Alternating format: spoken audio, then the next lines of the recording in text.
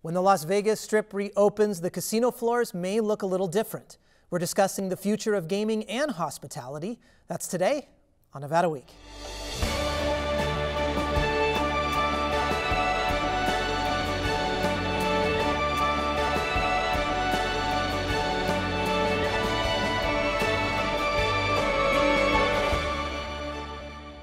Support for Nevada Week is provided by Senator William H. Hernstat, Cashman Equipment, and additional supporting sponsors.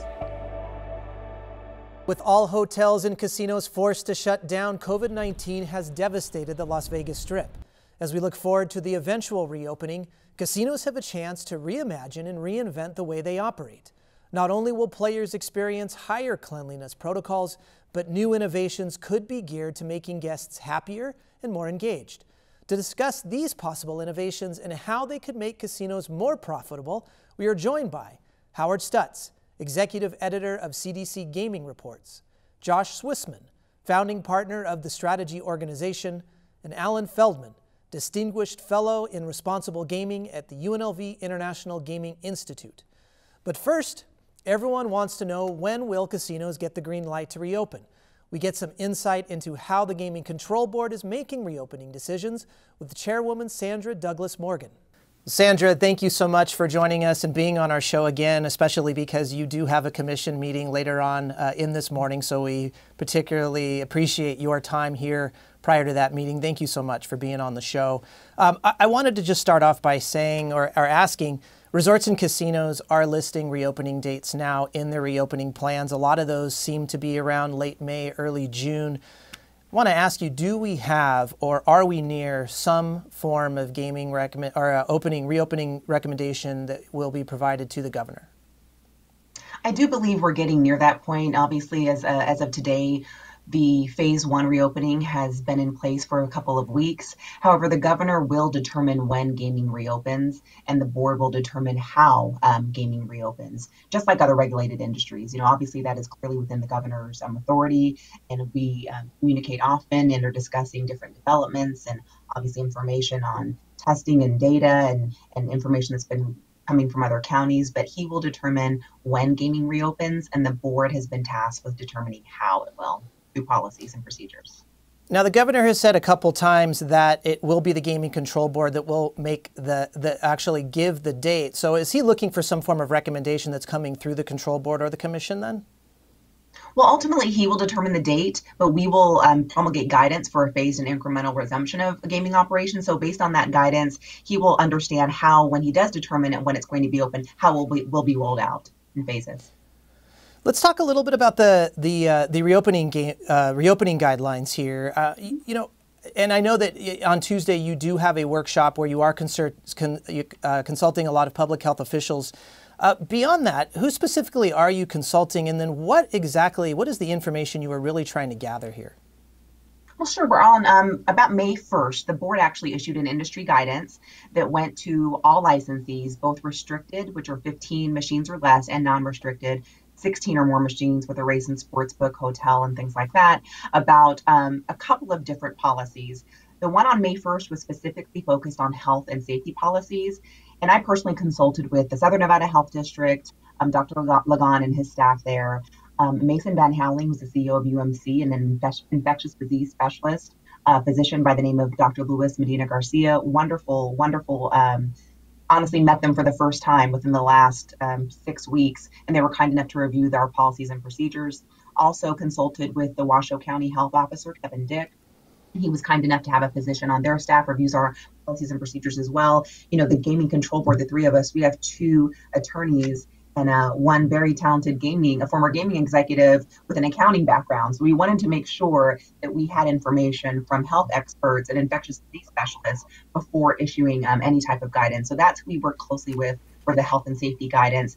And we issued it on May 1st, and that was actually the day after the governor mentioned reopening of phase one, because we wanted to give licensees as much information as possible when we receive it, so they know what would be expected of them when it is actually time to reopen. And what specific information are you looking for here? I know test positivity rate is something that the state is looking at when they're looking at their phased reopening. Is that really a key data point you're looking at, or are you looking more broadly or more narrow than that? I'm looking at how the state and looking at trending data, healthcare infrastructure, testing testing expansion, and contact tracing. When they are looking at those numbers, how can we then translate the social distancing requirements, the cleaning and disinfection requirements, the testing requirements? How do we translate that to a gaming operation? That is what I see as our role as gaming regulators to be. And so we've taken that guidance, we've taken the guidance from medical professionals, clearly from the state and local jurisdictions, and we're able to formulate a policy as to how we can translate that to operations on a gaming floor. Now, words like regulatory or restrictions sometimes, at least at first glance, might not seem synonymous with words like innovation or invention, but maybe that's not fair. When we're looking at maybe the reopening guidelines specifically as a case study here, how can those guidelines then foster a higher level of innovation or invention? You know, we tried not to be very prescriptive, and that goes for myself and the other board members. We wanted to say, especially for the larger properties, these are our guidelines. You give us your plan as to how you're going to actually comply with these guidelines. And keep in mind, you know, the governor's office did create the LEAD committee. That's 17 counties led by Clark County Commission Chairwoman Marilyn Kirkpatrick, and of course, Eureka County Chairman JJ Gokachia. And all counties, as you know, in Nevada, we're all very different. And so we set out guidelines, and it will be up to the properties to say how they plan on ensuring that people are not sitting next to each other on slot machines. Some may decide to put up plexiglass dividers. Some may choose to move stools. Some may want all of their machines on because they may have a couple that wants to come and they like the ambiance of the lights. Some may choose to cover bill validators. There's a host of other options. We've seen some proposals about using UV lighting to kind of kill bacteria. People are changing the way their floor is designed. So all of that, I think, goes to the creativity of this industry. They're one of the most innovative industries, obviously, on the planet. They're constantly reinventing themselves and finding ways to attract new customers and keep their existing customers. And you know, although this is just such an unfortunate circumstance with COVID and having to close, I know that they're definitely going to have a lot of creative ideas when we ultimately do reopen. Now, with respect to the guidelines specifically, you have said that they are fluid. Of course, we are dealing with a lot of uncertainty continued. This has been the theme of COVID-19 all the way through. That uncertainty isn't going away anytime soon, experts are telling us. Can you define when we're talking about specific regulations here and restrictions, what does fluidity mean? I don't think anyone wants to use the word fluid when we're talking about regulation, but we've issued industry notices because that gives us the flexibility to give clarity on guidance that has already been issued. So these industry notices are, as a result of the governor's emergency directive, giving the board the ability to enforce and create guidelines with regard to the COVID response. I would only use the term fluid because we're still learning more about the virus. We're still tracking that information. You know, everything, even though it seems like it's been an incredibly long time, we actually closed in March, which is a long time, but not a very long time to learn about how this virus works, whether or not we're on the path to getting medicine to kind of suppress some of the symptoms or even a vaccine. So we know, and we all hope that that is coming in the future. So as information changes, as we get more information about contact tracing and that ability to expand, as hopefully what you'll hear on Tuesday is the ability for testing expansion, both in Clark County and in Washoe County. As we get more information and as those other categories that the state have outlined gets in a more positive trend, those regulations or the industry notices and the guidances that we've issued may also follow suit. And would that then lead to a change in restrictions? I mean, could we see opening up of what some of the restrictions are right now?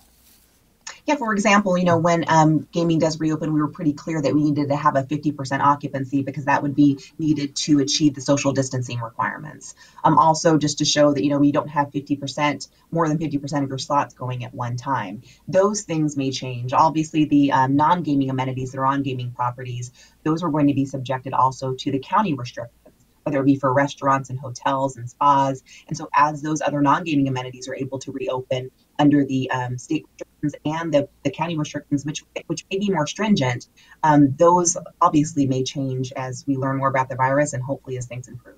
Chairwoman Douglas Morgan broke down the role of the Gaming Control Board in the casino's reopening. Now our panel looks forward to what guests should expect when doors reopen. Well, the world has changed and Vegas is changing with it. That's what a new Vegas ad says with a new slogan, a new Vegas for a new reality. Let's let that sink in for a second of just how different that messaging is to messaging that we have seen in Las Vegas and across Nevada. Howard, I want to start with you. This is also maybe a big sign that although our casino doors are maybe still closed, the doors for more reinvention and reimagination of things like our branding and messaging are very much open. And I want to ask you on the gaming side of this, are you seeing a lot of opportunity for reinvention and reimagination already? Yeah, I think there has to be at some point here with the way, we don't know what the reopening is going to look like, with customers coming in, what people want. It's going to be a challenge. I kind of almost like as a play as you go here for the operators to try to figure out what works, what doesn't. I think we've seen more technology. Now we're going to see technology this simple as with use of the mobile phone, virtual check-ins where you don't have to, go into the property, to be at the lobby to check into the hotel or a restaurant. They'll get a notice to go to the table. I think we're going to see a little more of that as we move along. But, in terms of other gaming opportunities, I think at some point Nevada will look at online gaming, full-on online gaming, not just online pokers like we have now. So maybe that'll be a change that we'll see down the road. It's not going to happen right away. There's too much going on that they need to address. Right. Josh, as Howard mentioned, we do have mobile technology now that is allowing a little bit less touch. MGM is implementing some of that already. They've had that in the reopening plans. Do you see a lot more doors opening for mobile technology or other technology that can be placed on the hospitality end of this? For sure. Mobile technology, I think, moves to the forefront here, and that's for a few different reasons. One, as Howard said, it facilitates touchless interactions, which I think is going to be important. So I think as you move on to the gaming floor, I think cashless interactions and touchless interactions will become the norm in the future. You might see that video poker button deck being recreated on your mobile device. I also think it becomes pretty important from a marketing and messaging front. And that is due in large part to the huge technology adoption curve that we've all been experiencing during this pandemic and particularly during the shutdown. I think we've all had our Zoom calls with our parents, our children, our grandchildren, and people are video conferencing that never did before. People are ordering food service delivery from their mobile apps. And so that familiarity with the mobile device and just the additional reliance on the mobile device for day-to-day interactions, I think pushes the opportunity to send more targeted real-time messaging through mobile apps as well for casinos. Alan, let's talk a little bit about problem gaming here. More access virtually could potentially mean more access for problem gamers as well. Is that a big concern? Well, it certainly is a concern for problem gamblers because the more access they have, the greater likelihood that they're going to get into trouble. Having said that, the whole notion of cashless technology also provides some safeguards that have never really existed before. So there's both benefit and concern that comes into play there, as well as for everyone else, for the rest of the public. There are also some wonderful new safeguards that come along with that cashless technology. We've all got to understand it, and we all have to understand how it fits in to a casino environment, how consumers can access it easily and quickly, and how the operators themselves can manage it. But I do think that this is, in the end, a really important opportunity for everyone. Can you give us some more specific on what some of those safeguards would be that could potentially be used in a cashless environment versus a cash environment? Well, the simplest one would be to think about limit setting. Right now, if you go to use your ATM card, the only limit that you've got is whatever the bank itself sets on your account. If you look at the way in which cashless systems work, they're funneling through common clearinghouses, and if in fact you can access those clearinghouses for limit setting, now you're really creating a safety net, not just for problem gamblers, you're creating a safety net that anyone can access.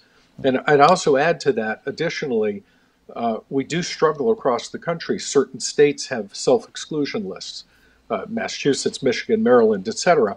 But that doesn't apply when you go to other states, including Nevada. With the advent of a national ability to self-exclude through the cashless systems, now you have a national self-exclusion list, and that again increases consumer protection, doesn't decrease it. Yeah, great point. One of the Howard, Kip, yeah, please. I'm sorry, I was just going to add Howard, on to Alan what he mentioned is, you know, a lot of these casinos, a lot of the talk in technology has been the cashless gaming, the wallet, mobile wallets used for gambling. The problem, responsible gaming has to be a part of this as these casinos and gaming companies, tech companies develop these mobile wallets. I think that's going to be an important step and to add on to what Alan just said. Josh, to take a sidestep away from some of the tech advancements here, let's look at something that has been tried and true, a tradition of Las Vegas and Nevada's hospitality, and that is guest interactions here. Do you think there is potentially a lot of innovation that could happen given some of the restrictions we have on guests and social distancing right now? Sure.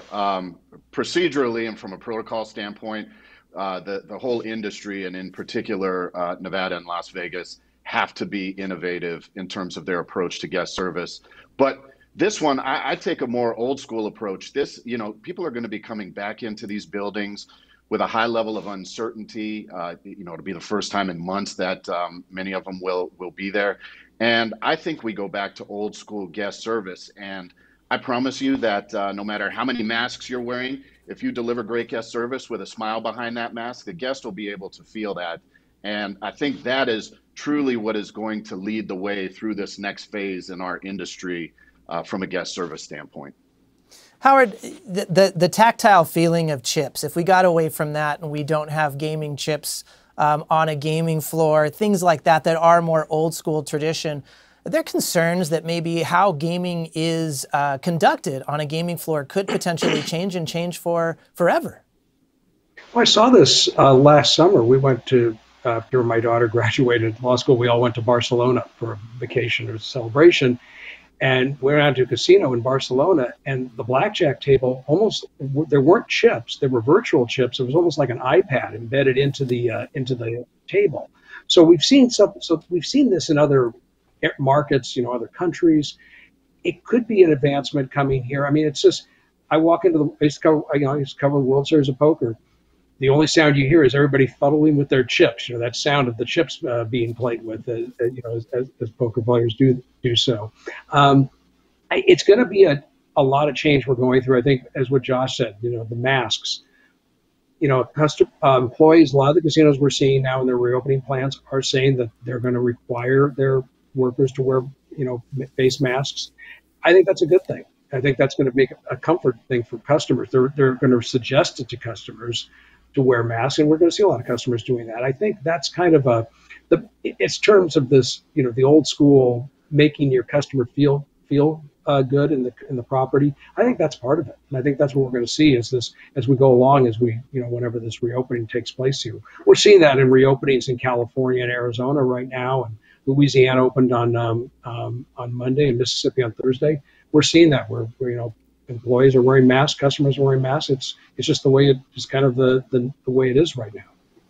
Yeah, Alan, that is. Think, though, that please, Josh, go ahead. I do think there is an interesting place for technology in this discussion, though, when you talk about automated check-in features and even some automation around food and beverage. I think that those perhaps less well-received technology innovations up to this point become much more well-received and become an important part of the process going forward as well. So it really is that combination of guest service with solid technology and automation where appropriate. Alan, I want to talk a little bit about the constant theme of COVID-19, which is this level of uncertainty. There's really nothing to say that this uncertainty is going to go away, and that is why we have such a big challenge on being able to make maybe long-term or short-term decisions here on what makes the most sense.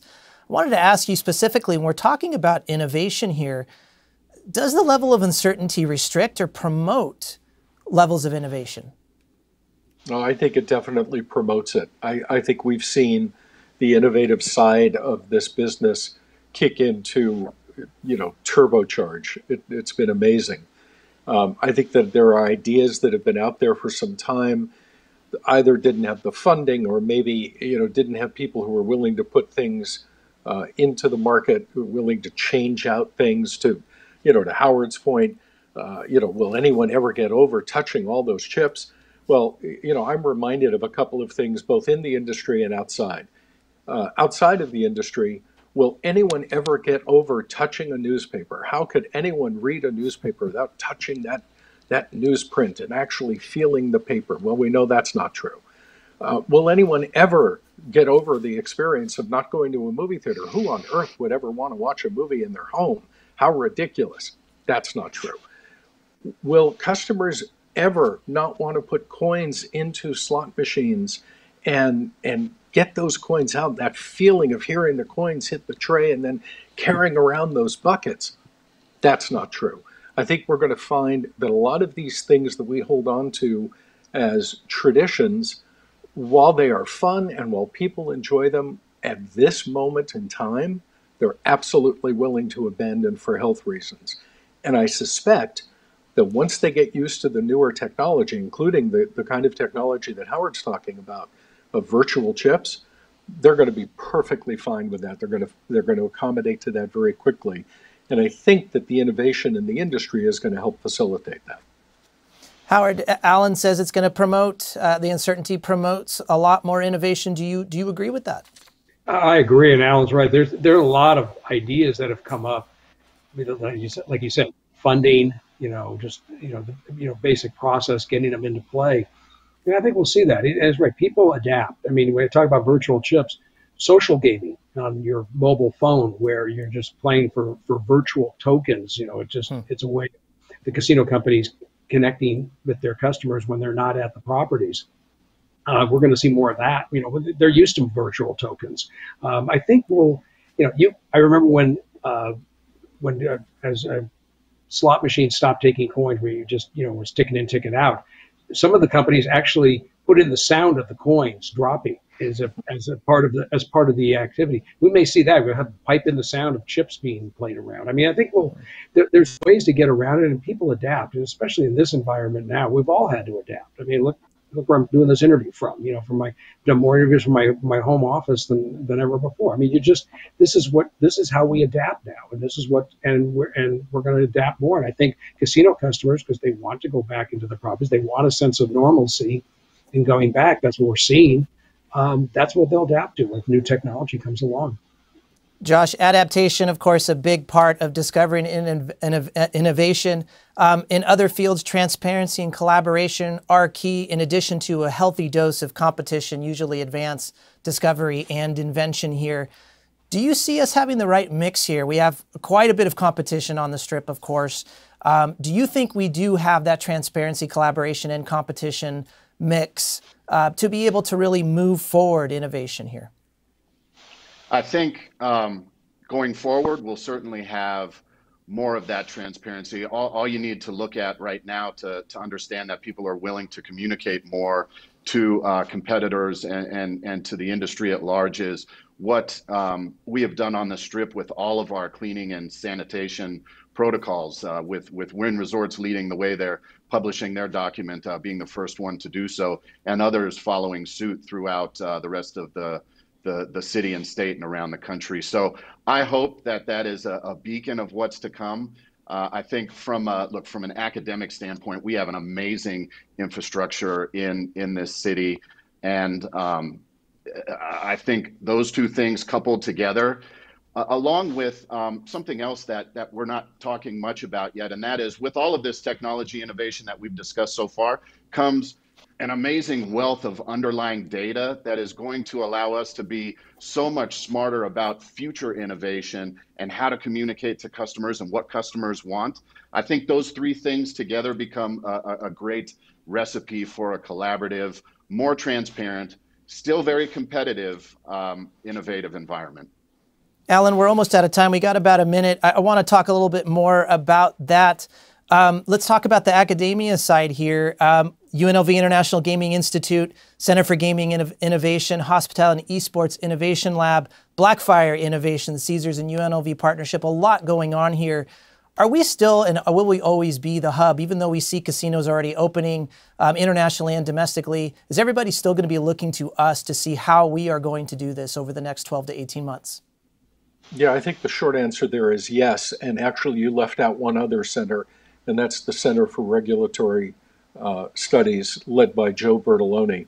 And I want to highlight that one in particular right now because so much hinges on regulatory approvals during this time. All this innovation is great, but now you've got to get it into the field. And Joe has been leading discussions with regulators from some of the largest jurisdictions around the world. Just as the industry needs to innovate, so too does the regulatory community. And hopefully this is going to create some streamlining within the regulatory community so that we can begin to see products come to market and get into the marketplace much more quickly and across different jurisdictions much more efficiently than we have in the past. And that's one of the things that I know that Joe and his team at the Regulatory Center at UNLV have been working on. Well, thank you so much. We're out of time. We really appreciate all of the background and the experience that you have provided. Thank you so much. Thank you for joining us on this episode of Nevada Week. To find all the resources that we've discussed on the show, please visit our website at vegaspbs.org/Nevada-week. You can also find us on social media at Nevada Week.